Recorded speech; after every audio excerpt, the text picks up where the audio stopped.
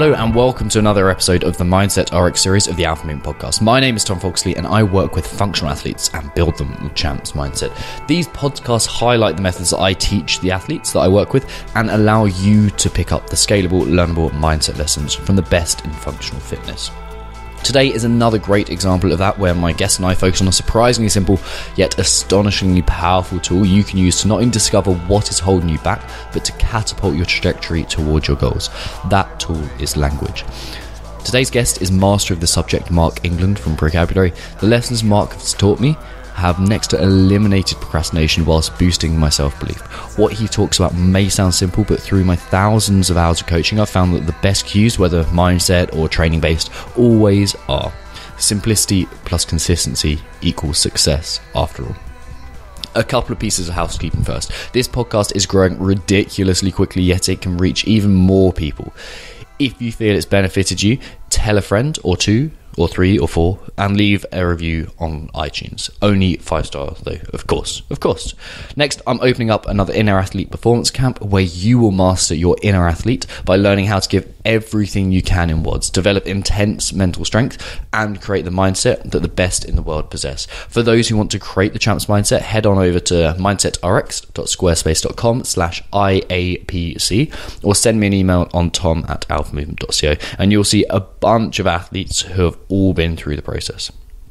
Now, I'm going to bring you the one, the only, Mark England. Welcome to the show, man. Thank you, Tom. Much appreciated, brother.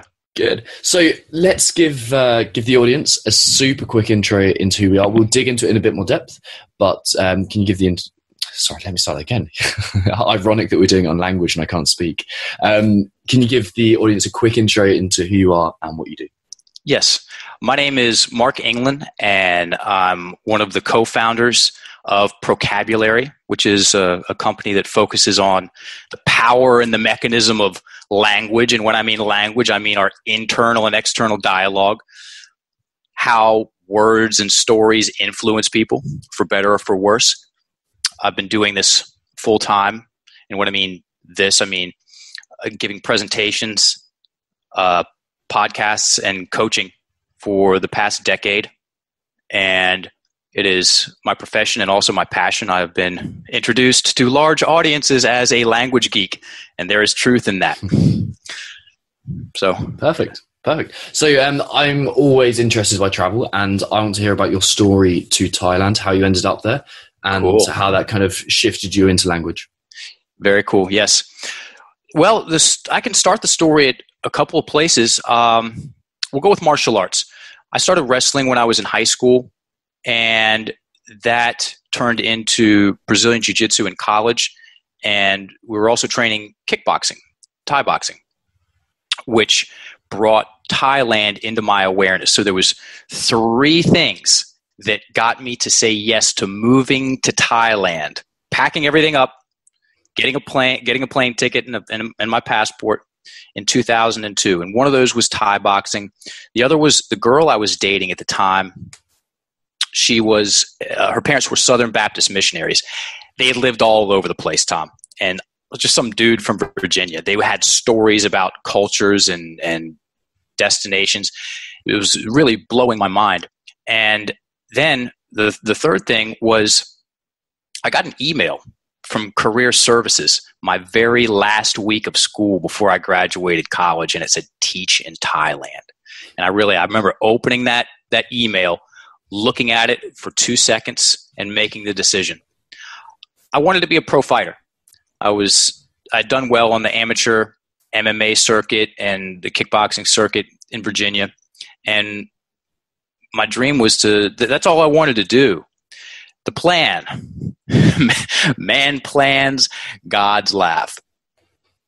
The plan was to move over to Thailand, teach, train for a year, come back and go pro.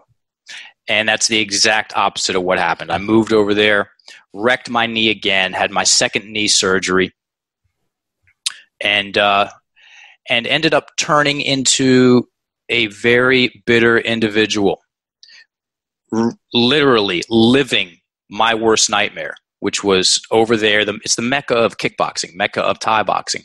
And I was sidelined and permanently in my mind. the amount of pain I was in, what the doctor said verbatim. He said, "Your career, Mark, as a kickboxer is over, period. You can become a very good swimmer." What I became was a very unhappy and bitter individual. And that I at least had the wherewithal at that stage of the game. I was about 26 and a half, 27 years old, to recognize that I could act that out. I could act that way. I could be that kind of person for an extended period of time, for literally decades of the rest of my life. And that scared me. So long story short, I started to look at the basics of what I was doing, as far as what am I eating? What am I thinking? What am I focusing on? And I went down to repeatedly down to a fasting and detoxification spa, cleansing, on the island of Koh Samui in the Gulf of Thailand. Spent many vacations down there before I ended up moving there and started working there. That's where I had my first introduction to language and story and how it influences us for better or for worse. I can continue in a variety of different angles about the highs and the lows. What would be most interesting for your audience? Let's go for, like, how did you become aware of the language you're using? Was it someone influencing you, or is it something you picked up over time? And was that facilitated through your training, or did your training kind of push it to one side? Gotcha. There was a specific event, an evening talk lecture at the spa with a man by the name of Barry Musgrave. I talk about him a lot when I do podcasts. And again, thank you for having me on. I've been looking forward to this one. And he was doing a talk on, it was titled Emotional Detoxification. And you gotta, let me paint you a picture of the spa, the place. Okay, so it's on Lamai Beach, a beautiful beach in Koh Samui, on the water. And there would be, at the time, it was very busy. And interestingly enough, it was about 65-70% Brits would come over there, most of them being professionals. There were a lot of professionals, a lot of professional females looking for a break. They would come and they would want to basically lose weight, get a break from their story so they could get some perspective. There was a lot of DJs coming over. They did a reality TV show back in the day. This is before reality TV was a thing, really. And they brought a bunch of British people over from different walks of life and filmed them going through this process, showed it all over Britain, and then the masses came. There were lots of people there going through these detoxification programs, and there were world-class practitioners of all sorts of, we'll call them alternative healing modalities, coming through, lecturing, or living there and practicing. And Barry, at the time, while he did work there later, he was traveling through, and he took one of his evenings and gave a talk on emotional detox. And he started talking about language in a unique way, a way that I had never heard it spoken about and framed. And he talked about how our words are reliable and the fact that they influence us in specific ways, and that our language, it creates experiences along with our emotions and our feelings, and that the process of how we create story is flexible. We are participants in it, not victims of the mechanism. And so he brought up points that were very easy to relate to. He brought up more abstract scientific studies, and then he brought the whole thing together in an instant. He said, does anyone have any problems? Does anyone have got a story running? Is anyone upset about something? And this girl went straight, hand up in the air. I said, what's going on? He said, I haven't been in a relationship in over 4 years. My boyfriend cheated on me on vacation in front of all of our friends and then dumped me 2 days later, and I still hate his guts. He said, okay, come on up. And he worked with this woman, and he asked her to go through the story of what happened, and she did. And at the end of it, she was angry and crying. He said, okay, go through it again. This time, take out those 3 words, and at the very end, put in this particular word. She did. Now, 3 minutes later, she was sad, no tears. He took her through the story a third time, adjusted a couple of the sentences, and when we adjust language, we adjust our perspective. So she went from, I'll take a note out of a page out of Charlie Chaplin, just to quote him. Charlie Chaplin, he said, life viewed under a microscope is a tragedy. Viewed from afar, it's a comedy. So he helped this girl to go from this to this with her story. And in that, she literally got breathing room. And this is what she said. She goes, that guy was weird anyway. It wasn't even going to work out. 10 minutes later, she was stuck. And I saw that and I said, that's not my story, but that's my story. And at the time, he said, if this interests you, you can do this work on yourself. It was emotional freedom technique, or known as EFT at the time. It still is. And that's what he was teaching. He said, go to this website, download an 80-page manual. You can do this work on yourself. I said, thank the Lord, for 2 reasons. 1, I'm all messed up in my head. I know this. That's why I'm down here. And 2, I'm not talking to anyone about my story. I was very guarded. And so I went immediately. When I say immediately, I got up and went straight to the internet cafe when they used to have those kinds of things, downloaded the 80-page manual, went through it, and relentlessly worked on my stories, the ones that hurt the most. And guess what? I felt better about things. And I saw some things changing in my life, and my rigidity and my emotional, it started to loosen up. I said, there is something here. So I went and trained with the founder in 2006, in the summer of 2006. So I spent 5 years in Bangkok teaching. I was an elementary school sports teacher. And upon completion of that contract, I went back to the States, trained with Gary Craig, the founder of EFT, and then went back out to the spa and worked as a practitioner there. And that's where so language, the understanding, the demonstration of what we understand about language, it is, in my opinion, absolutely a skill, and it's absolutely a practice. So by all means, I am very much still learning and will always be learning. That's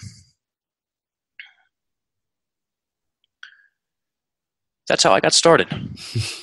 So let's go from start. Specific event. Yeah, that's cool. I love that. I love the story behind it. So let's go from the start to what are the steps between there and a TED Talk, and then at the end we can touch on the TED Talk. Okay, cool. You mind if I back into this one? Oh, absolutely. Okay. So you, with your clients and your workshops, you help people focus. Mm-hmm. One of the best ways that I've found to help focus and develop focus and then and move forward with things is to write things down. So when about 2 years ago, I'm from Richmond, Virginia, born and raised, and I very much love this town. And we knew a TED Talk was coming. We'd gotten feedback and inquiries, and it was just a matter of time. And like I said, we knew it. And I said out loud, possibly 45, 50 times, along with it being written, I want to do TEDx RVA. I want TEDx Richmond, Virginia to be our first TEDx talk.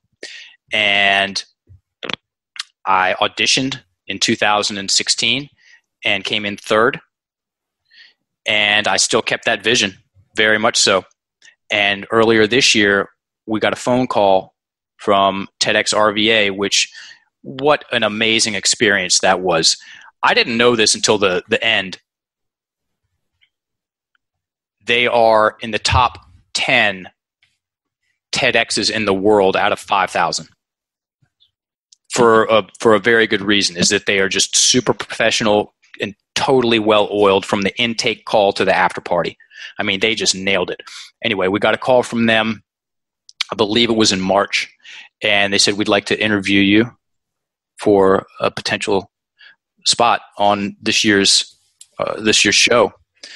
And I had a conversation with them, and the rest is history. We did TEDx RVA 2017 on June 23rd, and it was to date. So I've been presenting, publicly speaking for 10 years, Tom, and I've given 421 professional presentations. That one was by far the biggest as far as the number of people that we spoke in front of. So it was 1,800 people. It was in my hometown, in the most prestigious venue in Richmond, the Carpenter Center. I had a lot of friends there, and so and TEDx is there. It's a gift of an opportunity. Okay, and this is only coming once. As far as that particular show, the whole thing. So we looked at this and decided, it was really a no-brainer, that we're going to walk on stage supremely well prepared.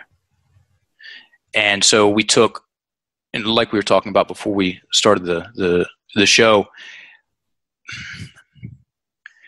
our talk was on identity, on the fluid nature of identity versus the current definition of identity. The current definition of identity is the fact of being who or what a person is, versus people's experiences of themselves. So I've been giving a series of presentations in Richmond since the TED Talk, and I'll ask everyone in the crowd to write down these two statements. Statement one, they have a lot of confidence. Everybody write that down. They have a lot of confidence. Sentence two, they have developed a lot of confidence. They have developed a lot of confidence. And then I will ask them, what's the difference in those two sentences for you? And people invariably say, oh, well, they have a lot of confidence it's just static. That's the way they are. And, kind of be nice to be born that way, versus they have developed a lot of confidence. So that's more process oriented. My goal walking on stage for the TED Talk was to be free in myself, to deliver this message from a place of freedom in my breath and in my mind and my emotions and feelings. So I could deliver this message the way we know it deserves to be, because it's an important topic of conversation for a variety of reasons. You can put me in a Fortune 500 CEO boardroom right now, and I will make the message supremely relevant to them. You can put me in a CrossFit box anywhere in the country, and I'll make that message supremely relevant to them. Put me in a high school anywhere in the United States, I will make that message supremely relevant to them. Is that we have the ability to develop any aspect of our character that we choose to. And especially when we understand how much language influences that ability, that there is a very reliable mechanism, cause and effect response to how we think and what we say. And so in order to develop my confidence in the presentation, Guess what? What does someone do when they want to develop their confidence? Because people just don't have confidence. They acquire it. They develop it. They build it. So for all of you aspiring TED Talkers out there, this is what you do. Once you get on the roster, make it a front burner conversation for yourself and practice it, drill it, get it in front of people, bring in consultants for the first month. So we had 3 months to prep. The first month, we distilled the message down into 9 minutes. That's how much time we had. And my business partner and I have a way of working on scripts, and we call it ping-ponging. So I drafted it. The guy's a genius, by the way. Shout out to you, Adam Chin. And we went back and forth. He would do his thing. I would do mine. It would go to him, come back to me, back and forth for a month until it just settled. And there was nothing else to do with it. Every word was conscious. Every word was crafted. And the message was very clear. Now, now comes the ability to present that very clear message under pressure. So I rehearsed that presentation somewhere between 75 and 80 times, okay, with rehearsals, videotaping it. I was over, when we met, this is one of the things we talked about over coffee at Ozone.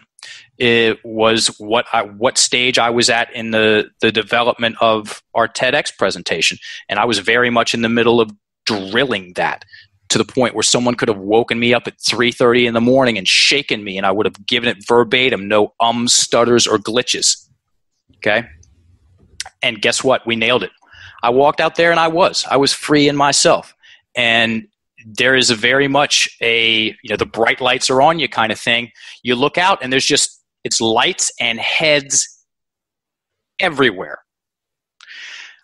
And that gets me thinking, somebody like a Tony Robbins or a rock star that looks out and they've got 20,000, 30,000 people out there staring at them. That experience fascinates me, by the way. And I had enough mental real estate because I had practiced to look out, and right in the front row, right in the middle, about 4 minutes in, as I'm presenting, I look down and I see all of my friends from Richmond in the front row. People I've known for 20 years, 30 years, dudes I used to ride bicycles with. I'm 41 now. And it was to say that it was a special moment for me. It was a transformational moment for me. And our message about identity, like I said, it's timely. It's timely. We're not stuck. We're not static. And I am thoroughly convinced that people can undo any kind of fear or phobia in themselves. We are an ongoing fluid process. Was there anything else in the TED Talk? That was a lot of information. No, go for it. Was there anything else in the run up to the TED Talk, i.e., like any length of time before it, that helps you prepare for it, or calm nerves, or like breath work, or anything like that, or visualization? Yep.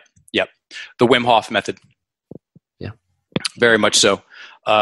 Good buddy of mine, Brandon Powell, is one of the international instructors. And he introduced me to the Wim Hof method 2 years ago. And I practice on and off. I've been practicing on and off for the past 2 years, mostly on. So I'd say, 3/4 of 3 weeks out of the month, I practice the breathing. And that helped me a lot. The more that someone, whether it's for competition or a presentation or you're going out on a date, if someone wants to demonstrate or express confidence. So let me ask this way. When someone is confident, when they're expressing confidence, where are they breathing? Deep belly, I'm guessing. Deep belly. Absolutely right. And that methodology, it focuses when it's time to do the breathing part, it's all focused on maximizing lung capacity. And so that was very much a part of my preparation for it. And what else influenced it? I was given a lot of presentations in Europe. So practice. The non-sexy stuff. Yeah, the stuff that, I love the story of Jerry Rice, San Francisco 49er, Hall of Fame wide receiver. Here's how the story goes, is that he made a promise to himself that whenever the ball hits his hands, he's getting in the end zone. So when they would practice, they would be practicing runs, and all the rookies, everybody else, they'd throw it. Somebody would catch it, and they'd run 10 yards, come back around, get in line. Every single time that dude caught the ball, didn't matter if it was 80 yards or 20 yards, it didn't matter. He was in the end zone. He would take it to the end zone. And that's the stuff that it's like you said, it's the unsexy stuff. It's the stuff that you have to grind. You have to develop and really fuse that neural net into your mind so you can demonstrate whatever it is that you want to get better at when it's time. Sweet. So let's go back to how you got to the TED Talk and how that process went from Thailand to TED. Many, many, many, many hours of practice and contemplation on language and story work, whether that was trainings I was taking, presentations I was giving, sessions I was facilitating, or my own work on my own story. It would be a challenge for me to guess how many hours have gone into that. It's been a mild obsession for the very right reasons. Which is one of the reasons that we knew a TED Talk was coming. We looked at what other people were saying in the field of language and language and story development, and we liked our message as much as any of the top guys. And we have a different take on things and present it in our own style. And like I said, we knew it was coming. Excellent. Nice. When we look at language, to bring this to more of an athletic basis, how is this influencing our athletic performance? Because it seems very conceptual and like I know when I first thought about this, and when I first came across the idea of mindset as well, I was like, how does thought translate into performance? And in some ways it's very obvious, but in a lot of the ways, especially the ways that you work it with, it's more subtle, but equally, if not more powerful. So how does that translation go from language to athletic performance? Okay, good question. And if it's okay, I'd like to ask you a question about that. So as a person that coaches and mentors and presents a lot, what are some of the scary thoughts, the scariest, most frequent negative thoughts that you see athletes contemplating, talking about, sharing, struggling with? The various examples or variants of I'm not good enough, or like she's better than me, or he's better than me, or I should be here. Like there's a bunch, but usually it's somewhere around I'm not good enough. In our TED Talk, we bring that up specifically. So the fear of, and I agree with you 100%. 100%. I was talking to doing a session with a gentleman that owns 2 CrossFit boxes this morning, and we talked about this specifically. The fear of not being good enough is technically known as a telephobia. And like I said, I very much agree that it boils down to that, some variation of I'm not good enough. And that right there, so it's one of it's the most It's the most pervasive and most powerful, now listen to the words here, spells that people are under. Now, the definition of a spell, Tom, is a word or a combination of words of great influence. That's Webster's definition. That's it.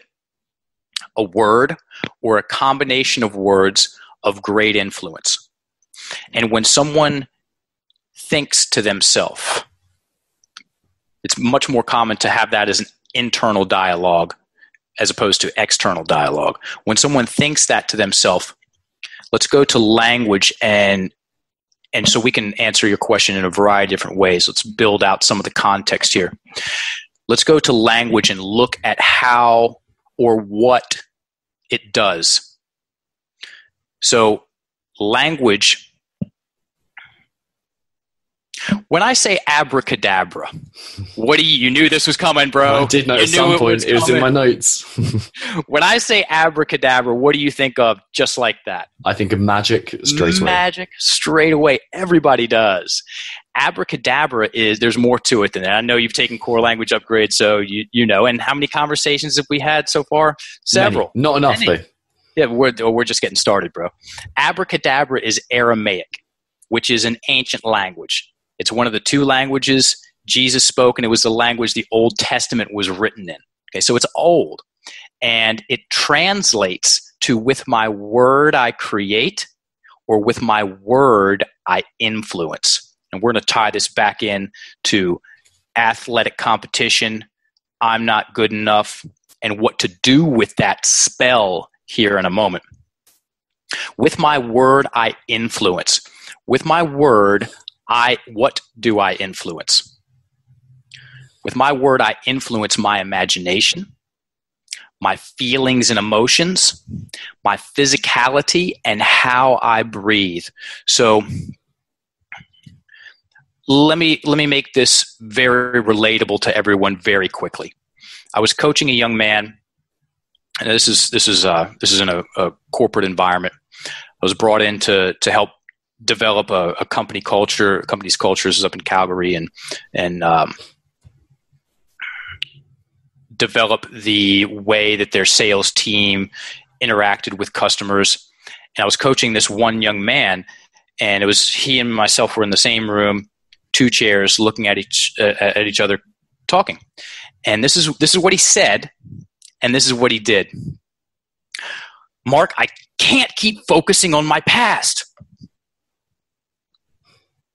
For everyone who's just listening, you looked over your shoulder. I looked over my shoulder 3 times as fast as I did it. And I'm looking right at him. Of course, I saw him do it. And I said, hey, you know, you just turned around and looked behind you, right? And he was shocked. He said, what, I did? Really? I said, yes. Did you make any mental imagery? Did you see anything? And he had to stop and think. He said, wow, yeah, I did. I saw myself in chains. And he was angry and anxious, stressed. And guess where he was breathing? The opposite place someone does when they're demonstrating confidence or exuding confidence. He was stressed. He was chest breathing, shallow breathing, labored breathing. It's known as coastal breathing. His breath was trapped in his chest. And we had him take, so what was his language doing? It was hitting those 4 areas of influence all at once. His imagination, his feelings and emotions, how he was breathing, and his physical body. Now, this brings language into a very real, everyday, tangible conversation for people. And it goes straight back to education. You're an educator. I'm an educator. Most people, and when I say most, I mean 99.999% of people's education about their language comes down to 3 static things: spelling, grammar, and definitions. None of which teach anyone how to use their language to construct an empowering, outcome-oriented, momentum-generating conversation with themselves about themselves. And what happens as a byproduct is from lack of understanding and knowledge, people create these I'm not good enough stories. So with that young gentleman specifically, I can't keep focusing on my past. Okay, that's a classic negation. Negations, talking about what we can't do, what isn't possible, what shouldn't happen, what hasn't gone right, and what won't work out anyway. They paint worst case scenario pictures in our mental imagery, create that stress response in our body, activate these negative emotions, trap the breathing, and the body does what it does. So we had him write that statement down. So one of the big takeaways for your audience for this presentation, in my opinion, should be there is an incredible amount of value for simply writing down your scariest thoughts about yourself. There will be some of you that resists. That's fine. Write them down and look at them. Write them down, look at them, and look at the language. And I'll give you more context as we go, and with the just the basics that we'll cover in this podcast, you'll be able to look at your language in a different way. So I can't keep focusing on my past. He wrote it down. I said, okay, take out the can't and put in can. What can you start doing? So if you can't keep looking back there, where do you want to look? What can you focus on? My future? He asked it as a question. It was a new thought for him. I said, okay, yes, and make it a statement instead of asking yourself a question. So he's familiarizing himself. He's socializing this idea in his own mind. I can focus on my future. Wonderful. What parts of your future? My work? Yes, your work. What aspects? How I sell, my organizational skills, and accreditation. So you can see where this is going. We built those three things in 30 minutes. This guy had he had a plan of where to take himself, as opposed to this default negative conversation that kept him going like this, kept him staring at that and like that. And for I'm not good enough and variations of I'm not good enough, which absolutely, like you mentioned, entail comparison. Write it down in order to dispel it. The definition of a spell, a word or a combination of great influence. Dispel means to cast out negativity.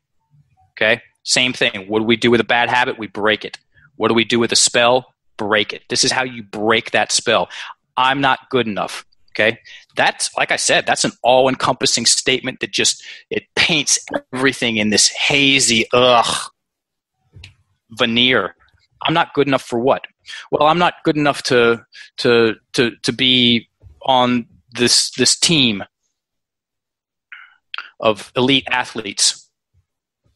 Okay? Are you on that team of elite athletes? Yeah. Then are you good enough to be on the team of that team of elite athletes because you're on that team of elite athletes? Well, yeah, I guess when you put it that way, yes or no? Yes. Yes what? Yes, I am good enough to be on a team of elite athletes. And a lot of times people use the I'm not good enough or a variation of it to, as Byron Katie says, argue with reality. Here's an example of she is in the CrossFit world, and she said, I'm not the kind of person that has purple hair. I'm not the kind of person who gets tattoos, and I'm not the kind of person that has a successful business. Okay? Guess what she had? Go on. At the time of saying that, she had purple hair. Guess what else? Successful business? And tattoos. And so she went from saying those things to writing down what she actually did have, and because she had it, it means that she's good enough to have it. Does that make sense? Yes, 100%. Yes, 100%. Very cool. And that's a very good example of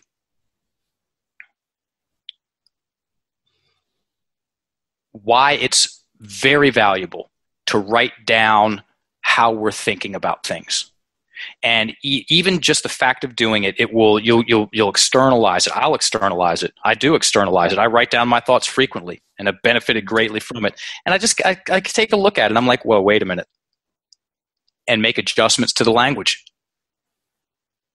Make adjustments to the syntax, how the language is constructed. Okay. So I'm guessing then from what you just said, you use writing in two different ways. Firstly, to discover, and secondly, to create. Is that 100%. Right? Yes. Okay. Sweet. Yes, very much so. So have clients of yours used anything other than writing to create or to discover these stories they're telling themselves? Yes. A very reliable way to know if someone is using what we call in Procabulary conflict language. So conflict language, it's the language of chaos and stress and derailment and disempowerment and eventually failure. A good way to know that I'm thinking in a certain way about things is how I'm feeling and where I'm breathing. I know that if I'm all locked up about something, there is a linguistic component to it. And I can backtrack, and get my language down on that. So it's like a referee. You know, when the soccer ball, the football goes out of bounds, the guy, he flags it like that. It's the same thing. That's one way. Another good way, it's a dog. Another good way is to watch other people, okay? To back into the conversation, to externalize the conversation about language. Look at other people. So everybody knows someone who complains a lot. Next time you get a chance, focus in. Instead of believing their story, oh my gosh, you wouldn't believe what this person did to me, and then they did that, and then they said that, and could you believe it? Have you ever had that experience? And who do they think they are? Instead, I'll get animated. Instead of believing those stories and just leaning right in, pay attention to the language. Okay? Pay attention to the language that they're using, and guess what? They're going to be projecting. There's going to be projections there. So he won't let me live my life, or she always embarrasses me, or my father is so controlling of me, or just what those are examples of projections. Or this is a lot of fun. Pay attention to how the most indecisive person that you know speaks. Guess what they're going to be using a lot of? Mm-hmm. Soft talk. Say it with me now, Tom. Soft talk, man. Talk. Have you recognized that when you're out and about talking to people? Just a little bit. I was just going to drop in actually that when after going through your course, I went through my emails just as like a little kind of clearing thing, and going through my emails, it was fucking hilarious. Honestly, like the amount of soft talk in there was ridiculous, especially like conversing with people for the podcast, for people who are interested in my coaching services. There was a lot of should have, could have, possibly, might, maybe like that. And it's something you absolutely don't realize, but once you start identifying in other people and then identifying yourself, it's so powerful. I totally agree. It's a great way to. We're so familiar with the way we talk. We're so familiar with the way we think. So much. I mean, it's literally right under our nose and right between our ears. It's very close to home, very, very close to home. So, observing other people, how they act when they say certain things, especially when there's conflict. You know, whether it's a fight or I don't know if I'm going to be able to do that, and maybe I should do this, and umming and erring. Put the dots together there. and work backwards. Okay. And I commend you, man. That's a world-class exercise, is to go back through things that you've already written and do a diagnostic run of the language. And you took the whole course. You're a smart guy. You've, to some degree, have decreased the amount of soft talk in your language. Mm-hmm.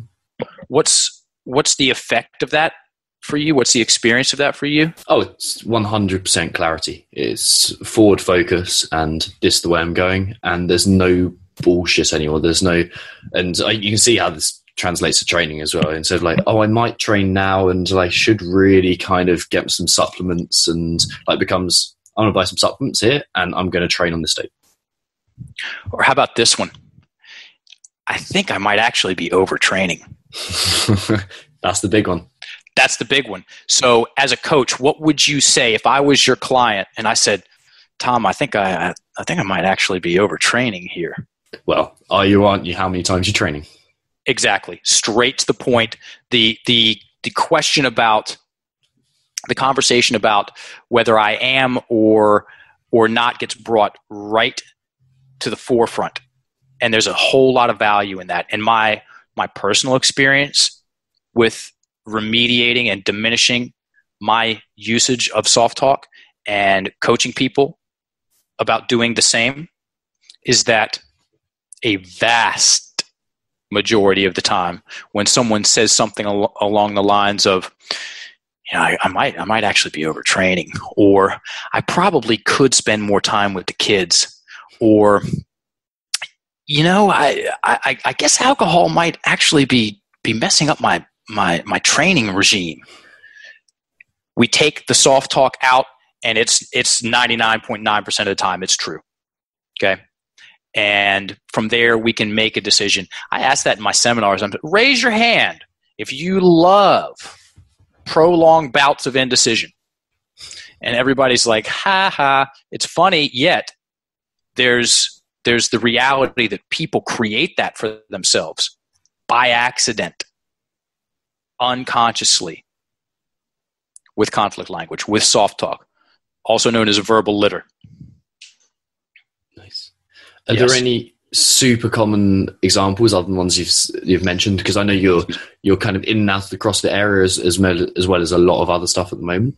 But are there any super common examples that you hear time and time again? Specific statements of maybe not only soft talk but projections and negations as well.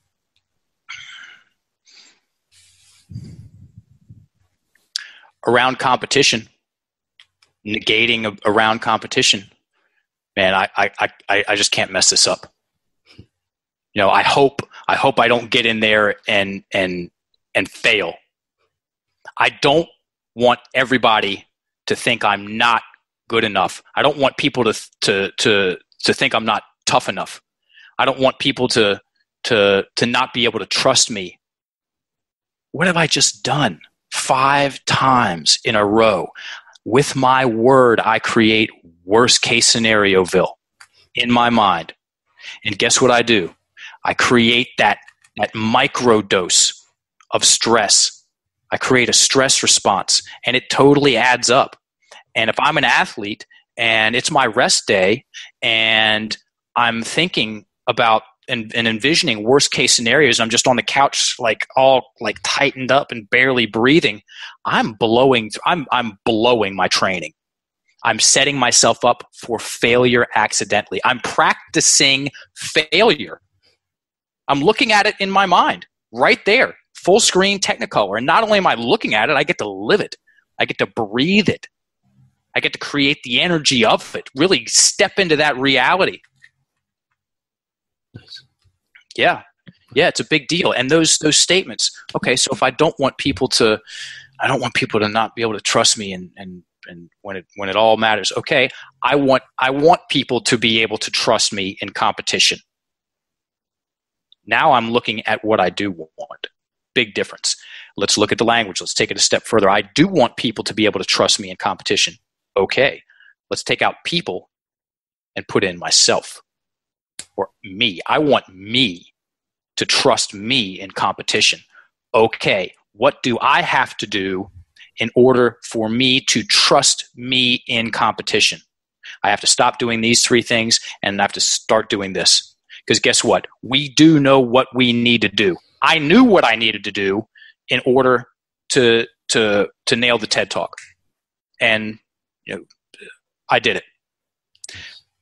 A story that I remember it. I remember the first time I heard it. 14 years old. My dad was a collegiate football player. And one of his buddies, Charlie Tysinger, he walked up, he was on the second string, and he walked up to the coach, Coach Tolley, and he said, "Coach, I want to be first string. I want to start. I know I can do it. Tell me what I need to do. Just tell me and I'll do it. I'll do anything." And the coach goes, "You know." And he did. He did know what he needed to do, and he went and did it, and he started. Nice. He started the next couple of games and finished out the season that way.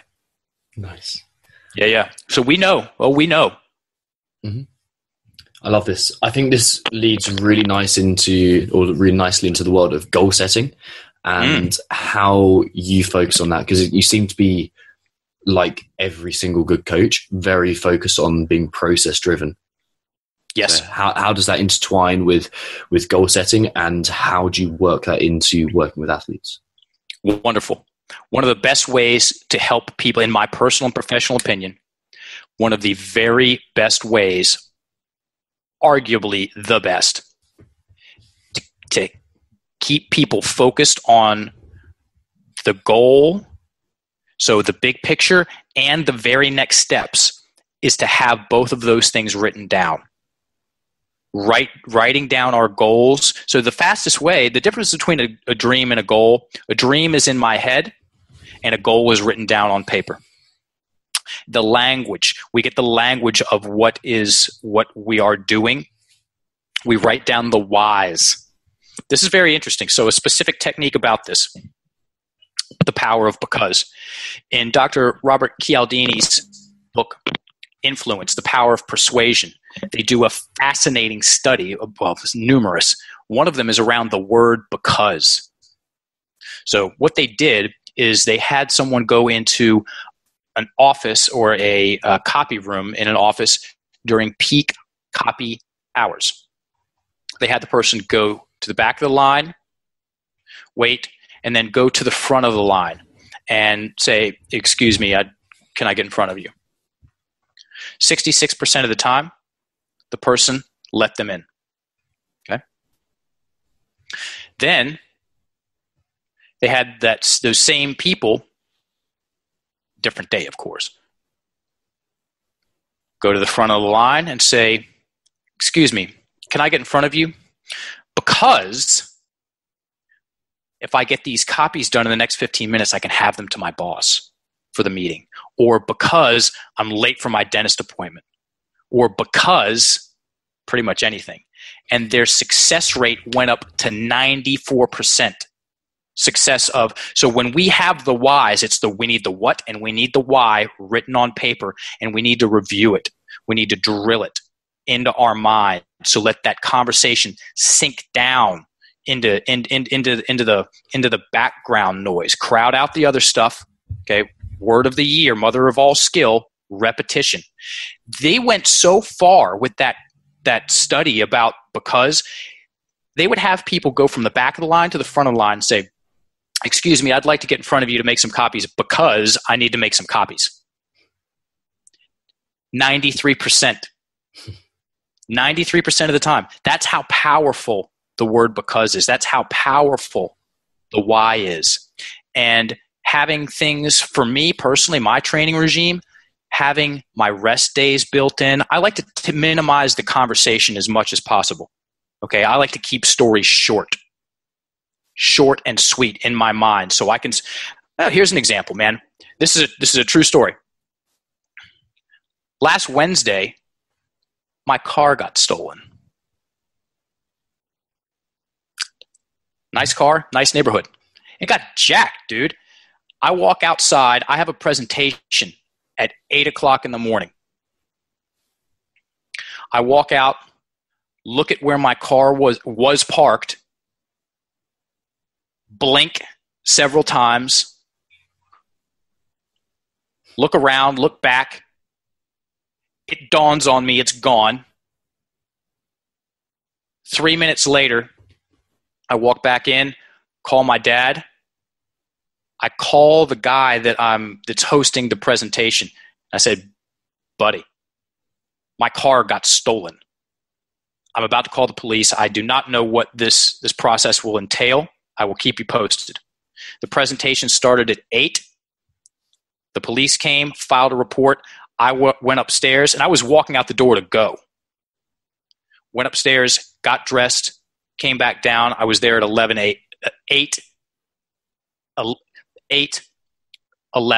a.m., 11 minutes late, because I was able to I was able to keep the story short. Nice. Okay? Because guess what? Life is going to throw us curveballs. Any athlete will tell you that. Any professional will tell you that. Any mother will tell you that. Any father will tell you that. Anybody will tell you that. It's a big series of surprises.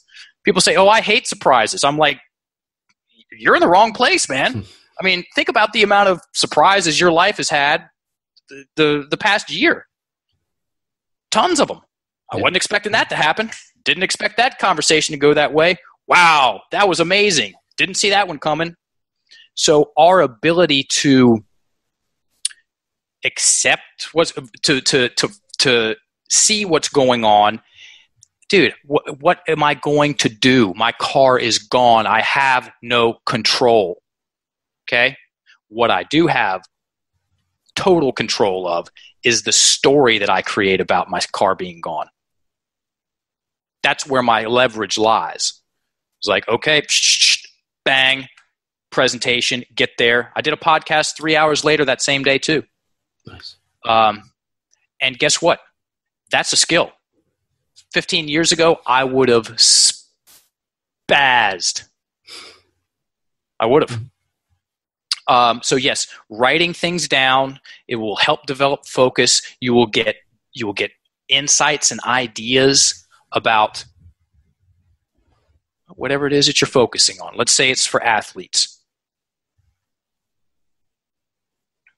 It'll help keep the drama level low. Yeah. Buddy of mine is Rick McCoy. He's the first professional mixed martial arts fighter in the state of Virginia. He owns the MMA Institute. So back to Wim Hof.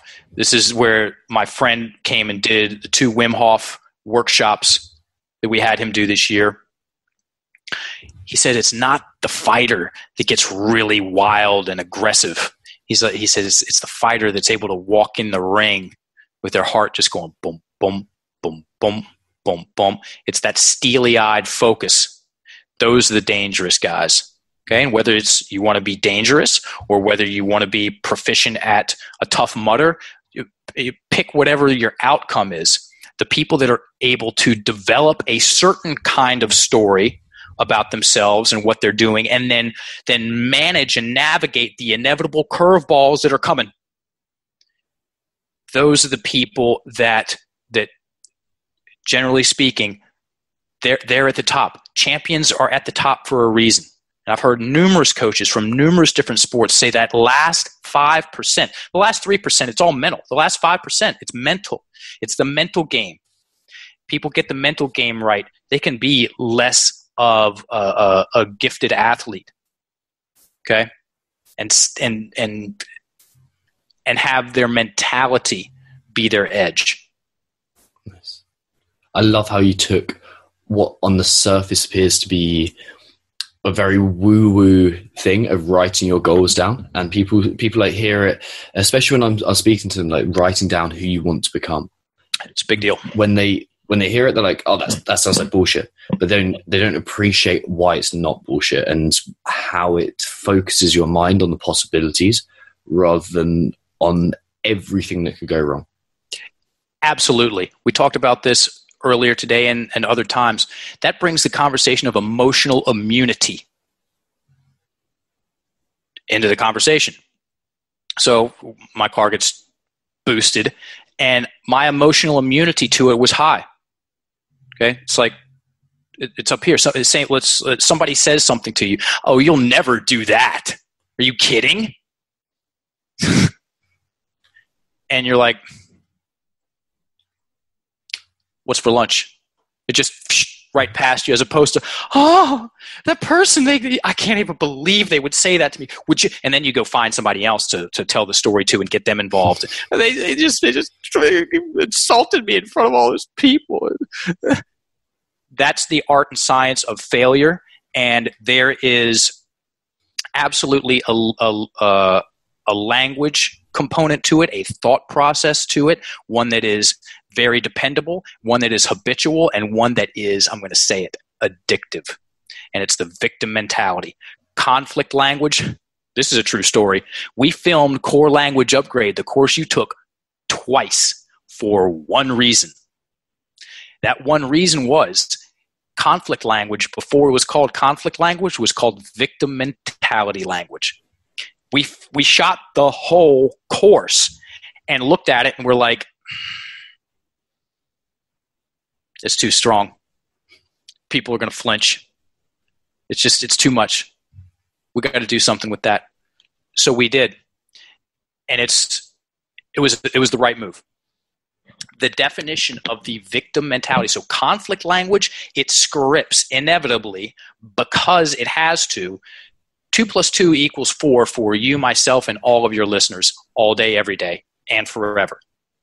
The definition of the victim mentality, which is the kiss of death to amateur athletes, professional athletes, people trying to beat their PR, people that are trying to lose that extra 15 pounds, people that want to be better at anything.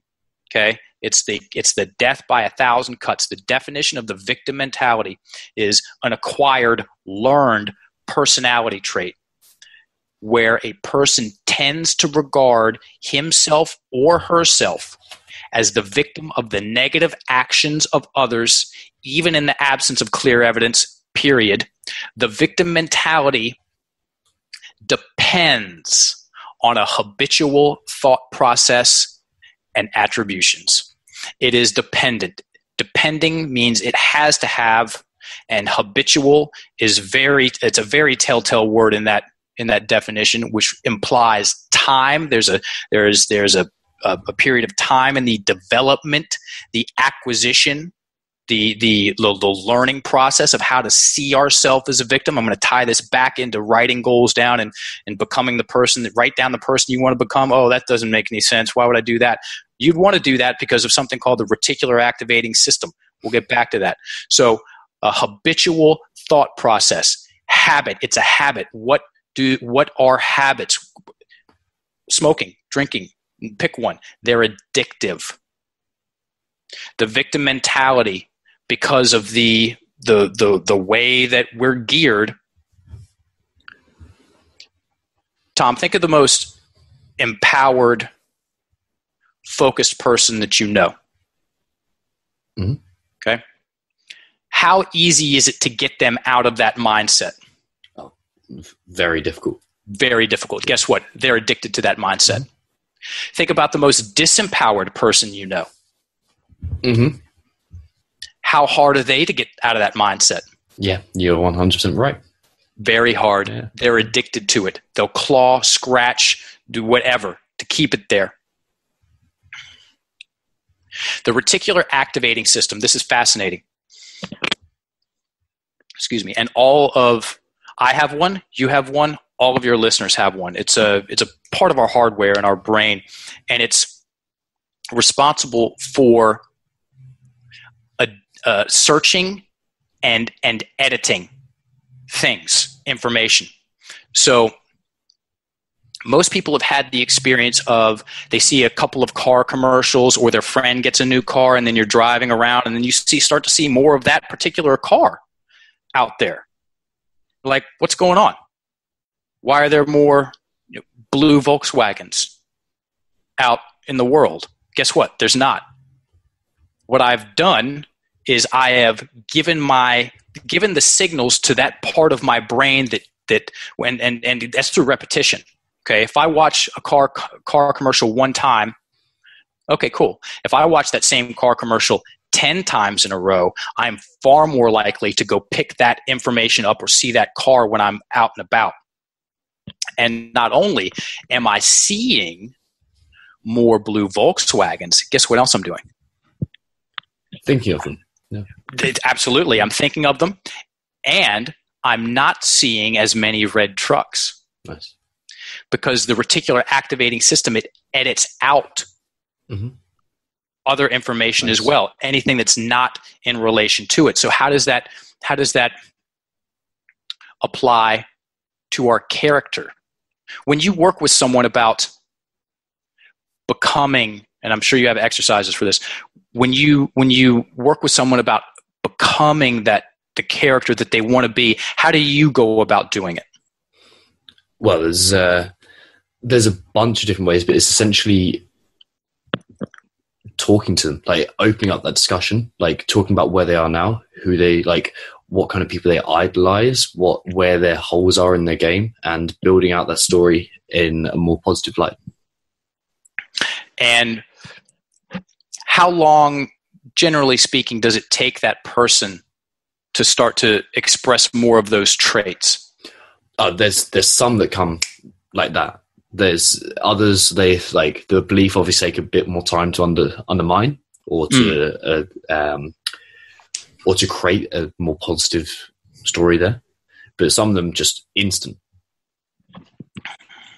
And do you find that a lot of the times they're already expressing those character traits to a degree, and the recognition of them, it brings it more out of them? Yeah, 100%. What you're doing with the conversation and you're directing their focus on a certain thing. Okay, maybe it's a character trait that they're already expressing some of, or it's something that they want to be. And because you've gotten them to look at it and recognize it and place their awareness on it for a moment, the reticular activating system, same thing it does for the cars. It doesn't care. It's not meant to make decisions. It's meant to take orders. So it focuses on that. It deems it important, and then it starts to bring that into their awareness more and more often. So someone who grew up hearing their father say, "Oh, people can't be trusted. You can't trust people. You just can't trust people." What they will do, because they have taken that information in and it has been deemed important. Let's say they go out into professional environments. Guess what they're going to do? Because guess what? You're going to meet people that are not trustworthy. And guess what? You're going to meet people that are trustworthy. Guess what they're going to do to the people that are trustworthy? Of course, they'll judge them and think, oh, look for examples of not being trustworthy. And exactly. Yeah. They'll edit them out. Yeah. Even in the absence of clear evidence, back to the definition of the victim mentality. Yeah. And it's the same thing with developing our positive traits as well. Whatever we focus on expands. So, and then there's the power of proximity conversation. So guess what? If I want to get better at something, when I want to get better at movement, and when I want to understand more about strength training, and when I want to develop my practices, my physical practices more, guess who I go hang out with in Southern California? People who are very good at it. As in Mike Bledsoe. Good man. Mike Bledsoe, Kenny Kane, Marcus Guersey, the Barbell Shrug guys. Big shout out to you all. I love those cats. And because they are, it's called the power of proximity. If you want to get better at anything, go hang out with people that are already good at it. If you want to be more punctual, what would you suggest a client do? Hang out with people that are always late, or hang out with people that are always on time? Exactly. That's a no-brainer. Yeah. And because everybody would say, oh, well, hang out with the people that are always on time, and you'll naturally be more on time, and it'll kind of rub off on you, and you'll learn what they do. That's a demonstration of people being able to develop any character trait that they want, okay, in a very no-brainer scenario. Exactly. That's awesome. Are there any athletes that you look at that you think they use language masterfully? Conor McGregor. Yeah, I was hoping you were going to say that. Yeah. Do you have any examples of things he said? No, and I have I focus on his body language. Mm-hmm. So when someone starts talking about the fact that Jose Aldo has got just the most wicked leg kicks in the world and he's going to chop him down and Conor McGregor has no chance, or when Chad Mendes is the most powerful wrestler he's ever faced and he's got an iron-like guillotine and he's going to get taken down, or Eddie Alvarez. Eddie's just too tough. He's from Philadelphia. He's just too tough. Any time, and I've been watching this for years. Okay, it's the only sport I follow, MMA. Any time that an idea or concept that is out of alignment with what Conor McGregor wants goes into his ears, this is what he does. He'll shake it off. His nervous system is so jacked and focused and strong that it just shakes that shit off like a wet dog. It's wild to watch. I've never seen anything like it. And guess what? We've never seen anything like him. And there's a reason for that. However the guy did it, whether it's just the stars aligned for that creature with physical talent, timing, and he's obviously trained his mind like a Jedi because he's pulling off things that have never been done. In one sense, it really doesn't matter what happens between him and Floyd. It doesn't matter. He made that happen. No one else could have done that. No one. Not one single person in MMA could have done that. Not even Ronda Rousey when she was on top. Not even close. Yeah. So when someone wants to study, they want a clinic in the art and science of words, of language, internal dialogue and external dialogue, creating your reality. Look at that guy. Nice. And take notes. Yeah. Because he's the mark. He's awesome. I think there's so much for people to work on in just this bit of the conversation. We'll have to do a part 2 because there's so much more to touch on. Where can people find out a bit more about you? And where, I'm going to put it straight out here. Where can people get Core Language Upgrade as well? Because I think it will really help people. Very cool. Core Language Upgrade, super easy. Go to procabulary.org and go to courses. Okay? Click a 3-minute promotional video. You'll get to see me in a beard go off on. I love the beard. I did too. You get to hear me rant and rave about how kick-ass Core Language Upgrade is and what it will do for you and how it will do it and what you can expect to show up in your life from making some adjustments in how you think and how you speak. And then there's a coupon code box. A couple of clicks in, enter next level, all one word, doesn't matter about case sensitivity, and it's a $100 coupon code. The course is $300. With the coupon, it goes down to $200. You have access to those videos forever. So what we recommend, it's a 21-day course, 10 minutes a day. You go through it, and it acts like an IV drip of this information, and it saturates in, and you understand more about words and stories and how powerful we are. We are reality creating machines. We're all going to use language. We're all going to think thoughts. We're all going to have conversations. We're all going to create mental imagery. We're all going to create feelings and emotions. We're all going to breathe, and we're all going to move our body. Okay? The more you understand about how to leverage your language, the better you'll get at all of that, and things will fall into place, period. Our TED Talk will be out in a couple of weeks. That's on on identity and the fluid nature of it. It is a process and not a static, stuck thing. And I'll send that link to you. You can send it out to your audience. Please share that. It's an exceptionally empowering, positive message. And I would very, very much like to do part 2, Tom. Sweet. Well, I can't wait for that. Thank you so much. I can't tell you how much I appreciate your time. Dude, I appreciate you too, man. You're doing awesome stuff, dude. Awesome work. Thank you. Thanks for listening to another episode of the Mindset RX series of the Alpha Moon podcast. Remember to check out the Inner Athlete Performance Camp at mindsetrx.squarespace.com/IAPC to hear more about even how you can create the champ's mindset and learn to embrace hardship instead of shying away from it.